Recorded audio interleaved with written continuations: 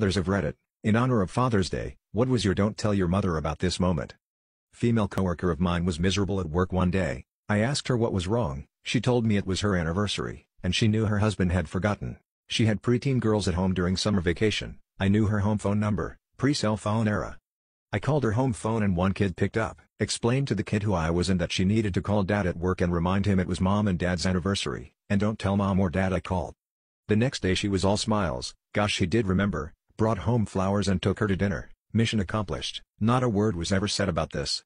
Until 6 years later, when she left the company, she gave me a hug at a farewell luncheon, and whispered my kids ratted you out. Thank you. One night I was enjoying a small bit of ice cream after my 4-year-old daughter went to bed. She came downstairs and caught me, so I offered her a small bite, but since she was supposed to be in bed, I said don't tell mom. She assured me she wouldn't. My wife wouldn't have cared anyway, but it was a fun little game to play.